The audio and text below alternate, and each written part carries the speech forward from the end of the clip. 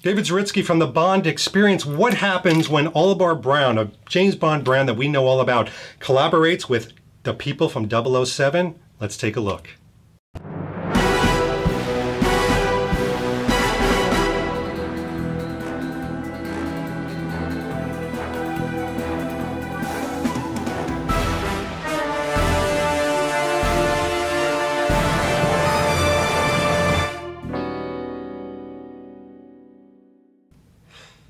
David Zaritsky from the Bond Experience. Welcome back. Look, you can see that I'm wearing a particular shirt today. That is because we're here to talk about a very special story, a brand, Orlebar Brown, that we've known since Skyfall. We lived them through the Skyfall experience of them actually being organically in the movie and then showing up in Spectre. Well, Orlebar Brown has done something very special that I think many brands in James Bond history wishes that they would do. They made their dreams, their thoughts, their wishes come true by having a collaboration, a licensed collaboration with 007, with James Bond, and with Eon. So we're going to talk about that here today. We're going to talk about the very first iteration, as they call it, phase one, which are the James Bond shorts. And we're going to start with that because it is their first foray into the world of 007 as a licensed merchandiser. If you go on orlebarbrown.com right now, you see there is a James Bond button. How cool is that? So we've seen this evolution, this transformation of this brand from a relatively small company, the brainchild of people that really wanted to do something, into now a James Bond licensed brand. Their first foray, the James Bond shorts. You've seen them probably all over social media. We actually have them in our hands to talk about them today. And by the way, you can see that we're going to be surrounded with each one. First of all, let's get right into it. You got to check out this bag. I mean, the bag alone, I've had so many people saying, oh my gosh, that bag.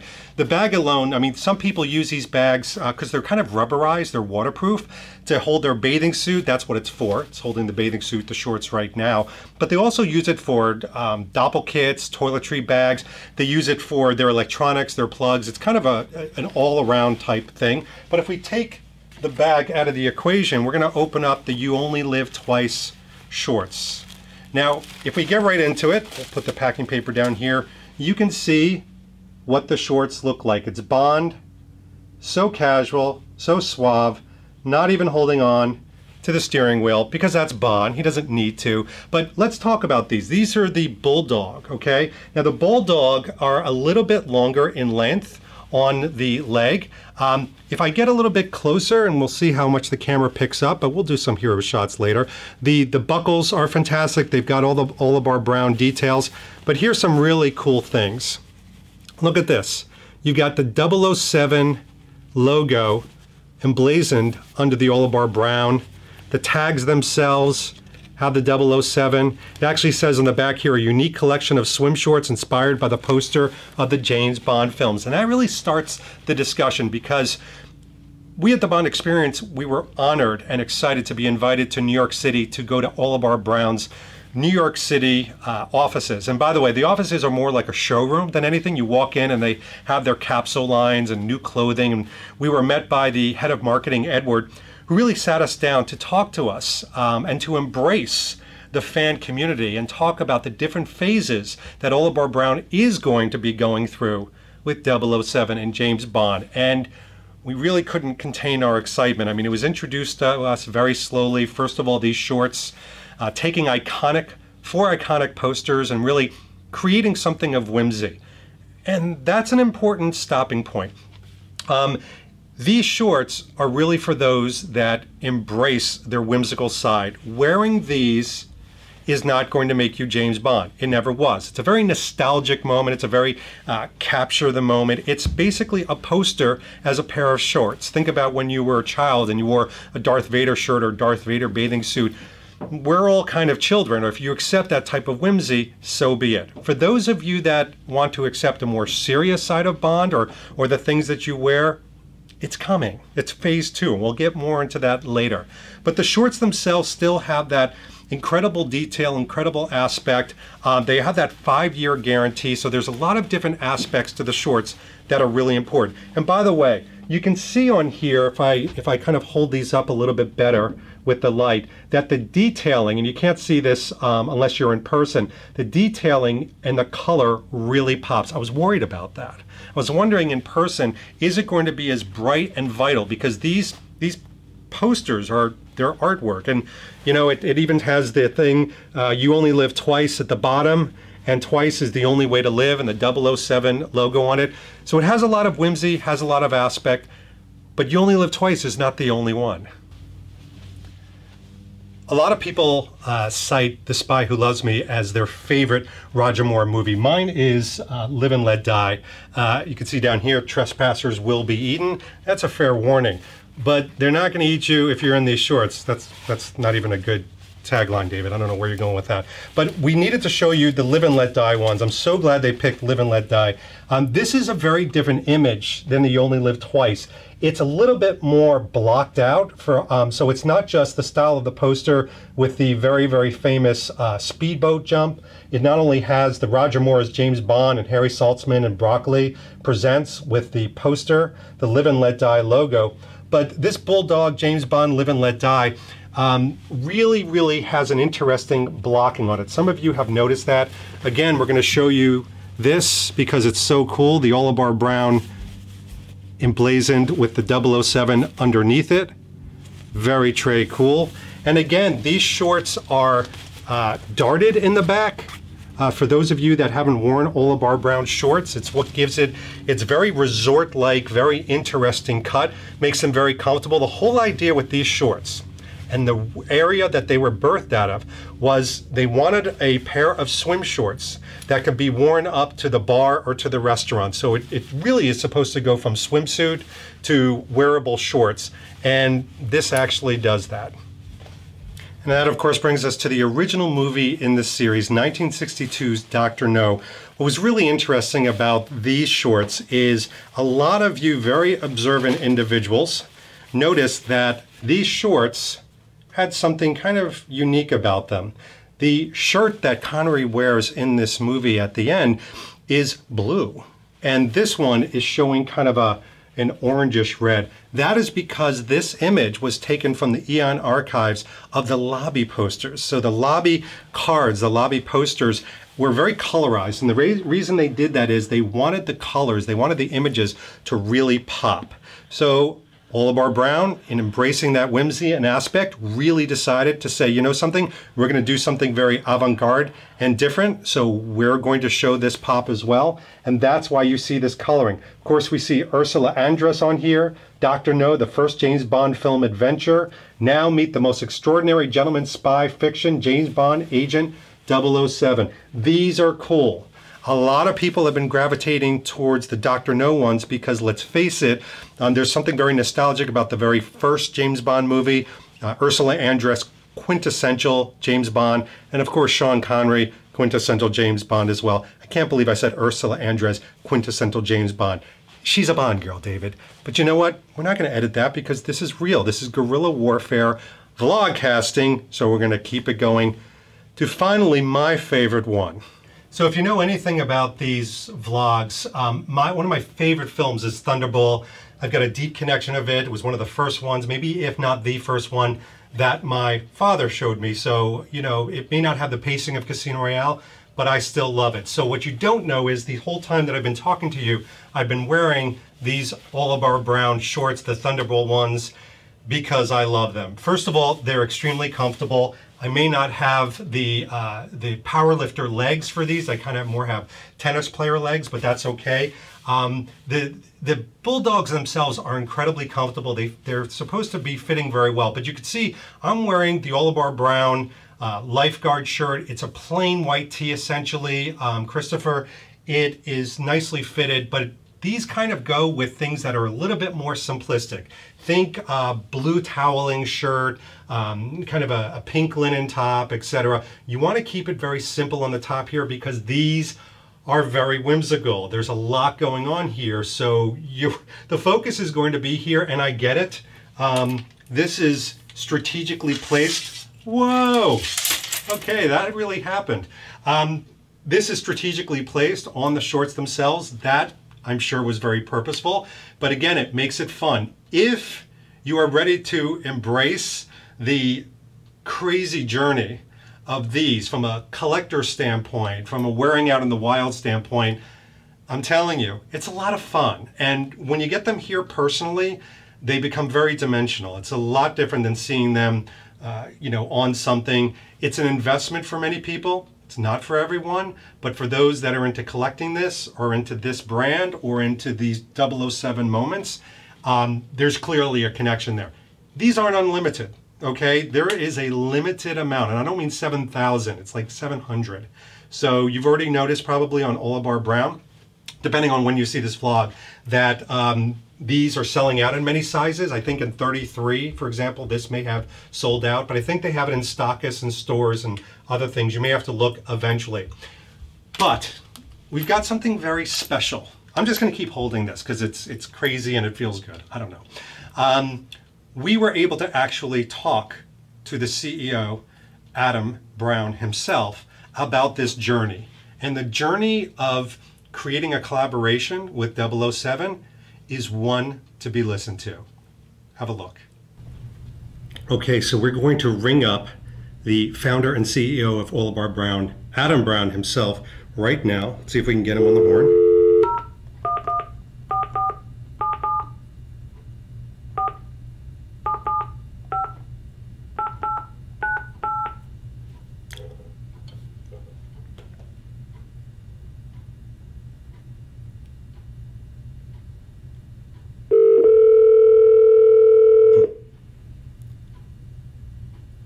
Hello?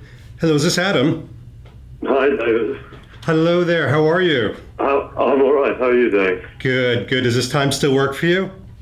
Yes, absolutely. Absolutely. What time is it with you? It is 8 a.m., almost exactly. Oh, right. Have you been up ages? You know what I have? For some strange reason, I woke up at 4:30 a.m. this morning. Oh, God, you sound like me. That's something I do.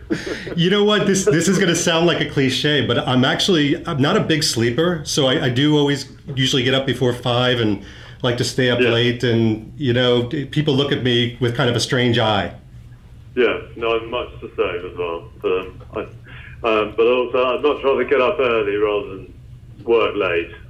I'm with you on that. if I had the choice.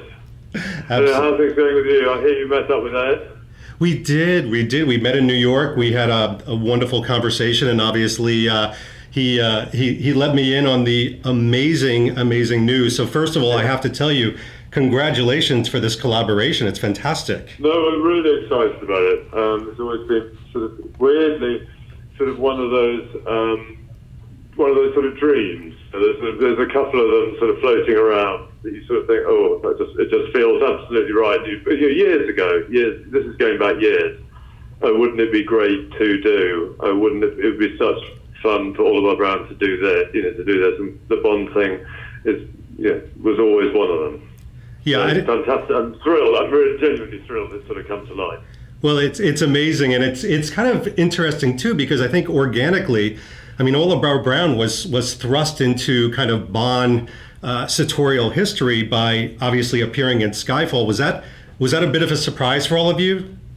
Yeah, a complete surprise. Completely caught us off guard. A very nice surprise, but it was something we had no idea it was happening. We got they were filming, and one of the stylists were putting wardrobe selections together for Daniel Craig, and they approached us about swim shorts because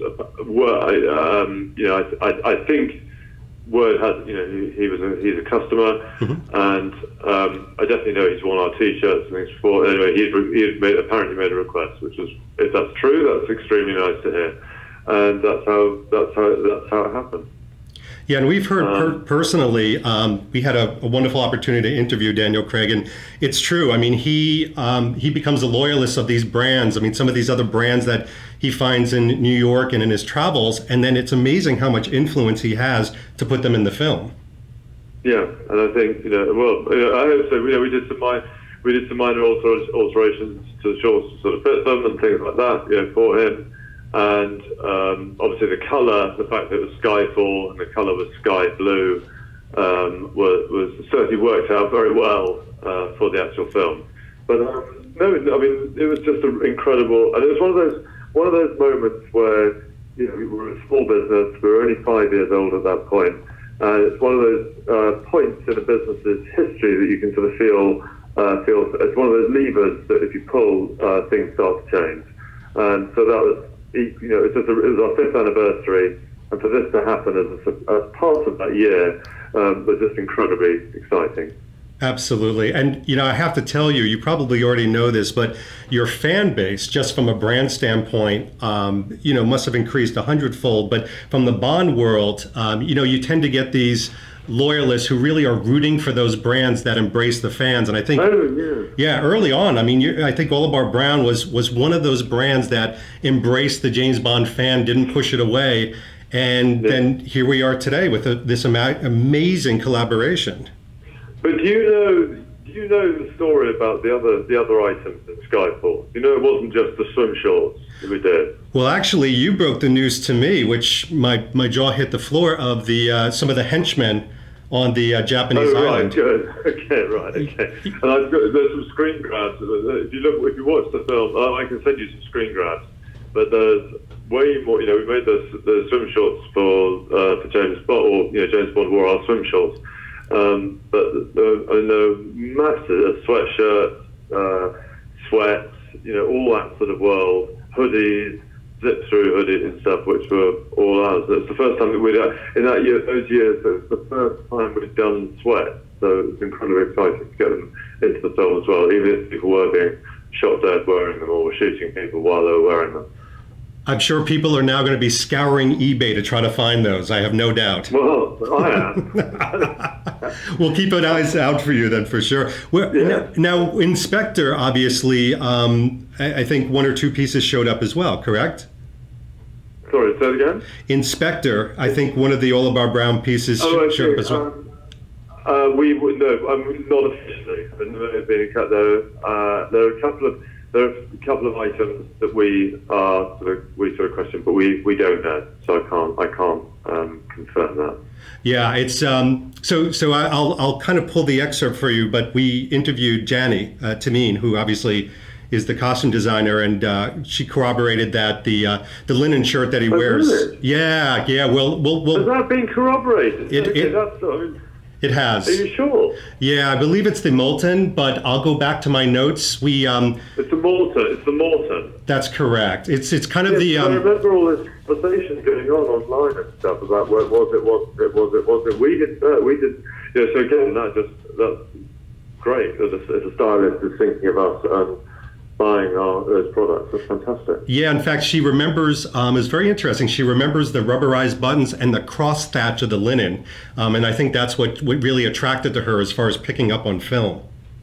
No, fantastic. Good. Yeah. All right, well, that's really good news. Yeah. Fantastic. And I'll pull that information for you. But I tell you, I'd love to hear a little bit behind the scenes. As you know, we have, thousands and thousands of followers who are rabid Bond brand fanatics, if you will. And tell me about the journey with this new collaboration, if you, whatever you can tell me, I should say. Yeah. Well, I think, as I said at the beginning, a partnership or a collaboration or a project or whatever we want to wrap it up as, with them, it's incredibly natural for all of our brand. It's not like one of those things that we always aspired to do. I think, and there are many reasons for that. There's a very obvious one, where he's English. He occupies the Sean Connery years, all those iconic imagery, sort of occupies a place that is very natural for Orlebar Brown. There's a humor, louche in a good way. A slight sort of amiable danger, if you like. There's also a kind of stylish element to the way he dressed. And he always appeared on and pictures of Sean Connery, especially, and some of Roger Moore, used to appear on mood boards. Well, he definitely appeared on the original mood boards that I did when I came up with the whole concept of Orlebar Brown. But he regularly appears on seasonal mood boards as well, for particular seasons that we're doing. So there's always been a natural affinity, but on a personal level as well. Just I've always the toweling polo shirts, which are one of our core items. My grandfather, I've got photographs of my grandfather in. We used to live in Hong Kong.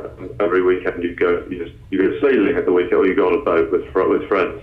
And I've got photographs of my grandfather wearing a toweling polo shirt, which I recreated for Orlebar Brown. But that's one of the key products where, when you see the toweling products that Sean Connery wears in Dr. No and other films, just were absolutely bang of that era of when my grandfather, so on a personal level, seeing pictures of my grandfather wearing those polo shirts in the era when Sean Connery was wearing Dr. No was incredibly relevant for me, just on a personal level, but also on a brand level. The two brands between James Bond and between Orlebar Brown, there are natural alignments around classic English, tailoring, humour, colour, wit.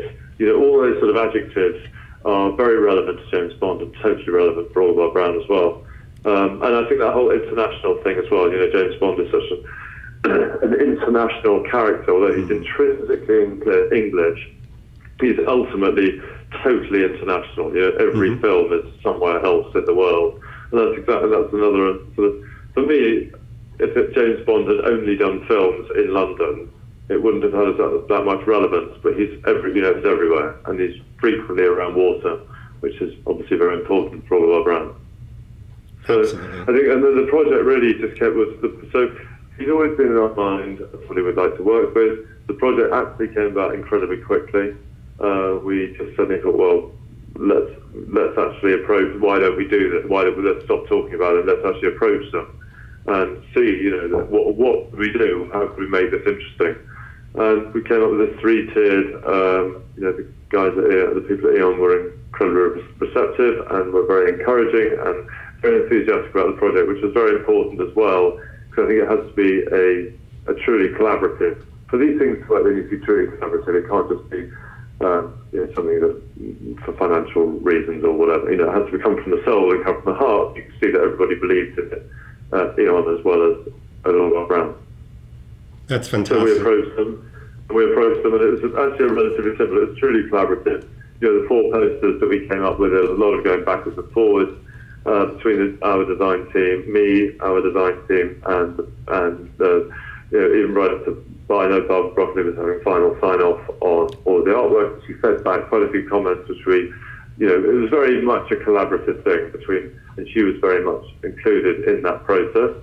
And then so we've got the four shots around the artwork of the posters, which, as you know, and then the next stage is this a unique, exclusive collection of our sort of inspired by hero pieces from Bond films. So that's launching next year. So at the moment it's just the four shorts to introduce the partnership. Then there'll be the capsule, the collection of hero items from Bond films. And then phase 3 we're still working on at the moment. That's fantastic. And, it's interesting. When I look at the different phases, I love the first one in the sense that it really does capture the whimsy, like you were talking about, of Bond, but also Orlebar Brown. I mean, whenever I wear some of my pieces, I can only, half take myself serious, which I love to live life like that. I mean, it's a part of embracing the brand. But I think what I like about it is it has collectability. It's got resonance to that nostalgic moment. And it's interesting. I don't know if you've looked at social media, but as people choose the shorts that they want, it's a real connection back to that first time that they engage with Bond. And I think for some people... And anecdotally, all the people... so we've got them in all our stores, we've got it in the windows of them, and all the store staff are, every day when we get the end-of-day reports, talking about customers who are going in, and they always have an anecdote or a reference or a story or something about why that Bond film or that imagery is relevant to them. So there's very often a personal connection for people around so many of these titles. Absolutely. And I tell you, even a lot of our followers, one of the things they're talking about, because there was a few articles that talked about a phase 2 and gave a slight hint at it, obviously without getting into too many details or timing. But I think it's created even more excitement because you've got those who really embrace the shorts and want to start the trajectory with them. But then you have others that maybe they are a little bit more serious and they want to capture that Bond moment. I think phase 2 is certainly going to scratch that itch, so to speak. Well, phase 2 is very much, the shorts we've done now are, there's a huge element of theatre, a real celebration of artwork, of illustration, going back, all those years over the great film, the posters of the films. Phase 2 is very much about wearable classics. So it's very much, it's pieces that people can wear, the whole time. It's not just on the beach or in a swimming pool or, they're just more, it's a specifically and intended to be a much more wearable, everyday type thing, but a real celebration of the style of Bond. And it's fantastic. I was honored to have a sneak peek, and I think people's jaws are going to absolutely drop. I think people are going to be very much completist in getting the different errors and the support. So we're all excited. Is that March 2019? Yeah, exactly. Yeah, that's the time it's tabled at the moment. Wonderful. And when do you think people might start to see what these look like, even before they're released? Sometime shortly before that? I think it'll only be a couple of weeks. I imagine we'll keep it. We want the surprise to be there, and we want people. There'll definitely be a sort of preview, a few weeks. Right. We haven't quite worked out how that's going to work yet, but as we did with the shorts, there'll be a sort of definitely people have, if people have signed up to the database or are customers, and we'll allow them, they'll have a couple of days, weeks, to view it. Maybe not to order. We haven't worked that out, but it'll be a couple of weeks before they go on launch. That's fantastic. And I know, which I won't even ask you about, I know phase 3 is top secret, so no more on that. But, are there any ideas outside of, what we've seen online that Orlebar Brown has in store for, the fans, events, moments that we don't know about yet? What about around the Bond project? Yes. Well, there's going to be, definitely look out for. We are talking to various partners around possible fabulous places to do specific screenings with or bringing the experience of Bond alive with product through film and eventing. And that's not just having a cocktail party, but how can we bring the theatre of Bond alive in specific places in which people can come and enjoy, wear their clothes, be part of the film, or celebrate parts of the films, that type of thing. But we're working through that. But that's the way I'd like to bring it to life. The narrative of the films and specific scenes, or whether it's just how we bring that experiential bit alive with the product and the films, is the direction, rather than just a cocktail party, drinks party, or something like that, a pool party. Well, it's so much more dimensional like that. I mean, that's why, the Bond experience, our particular piece in this world is all about trying to make it more dimensional. So you've got items, but then people inhabit those items and then inhabit environments and then interact. And it really does create this dimensionality that's really robust. Yeah, definitely. And I don't know if Edward told you, when we were in New York, it started a conversation. We started to do a little bit of old-fashioned ideation, and I don't know if he told you, but I actually sent I don't even want to call it a proposal, but it was a bit of a document on different ideas, and I don't know if he's brought it up to you or anything, but right. Yeah. Okay. But okay, well, he leads on all that. That doesn't mean anything. The fact that we haven't, I know so what he'll do is that he's collating a whole load of ideas as to how we're going to launch phase 2, and I imagine it'll be part of that. And I know he's got a couple of other conversations about how we can bring a whole broad picture of activity and initiatives together for March. Absolutely. It's interesting. First of all, I have to applaud you a second time, because not every brand understands how to use influencer marketing. And one of the things, whether it's Bond Lifestyle and Remert or my sites with the Bond Experience, you really it's truly, I have to give hats off to Edward, your marketing department. I think you yourself as an individual understand how to embrace that and not just utilize it, but actually let it be very organic. Good. Well, thank you. And I hope that sounds like I can't take much credit for that, but that's it. That's good to hear. That's good to hear. I definitely can't take the credit for that. But I think there's obviously got to be a sense. With influencer marketing, there always has to be a sensitivity for the brand and for the as regards to what the influencer is trying to do as well. So that's right. Well, we're they need to be trying to do something with clarity rather than just in a generic way. That makes it far easier.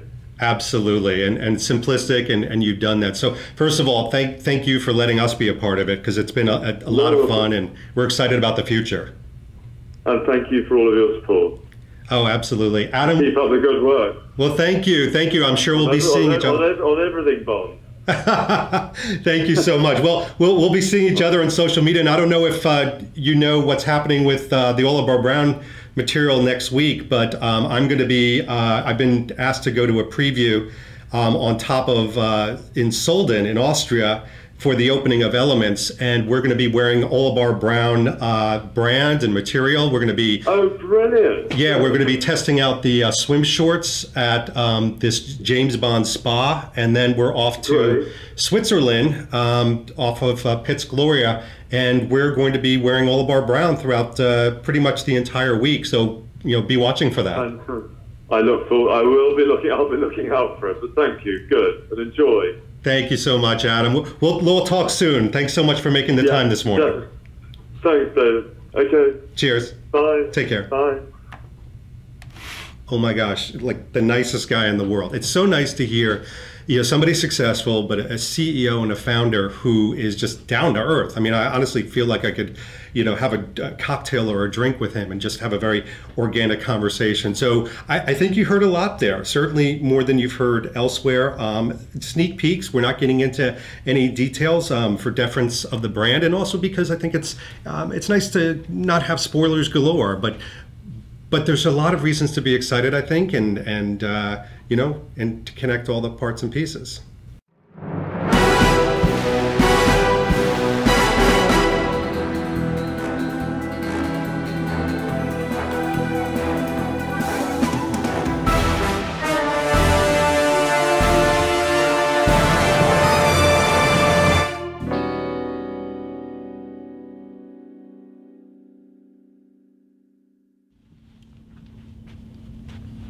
Oh, hey, you're still here. I didn't even know.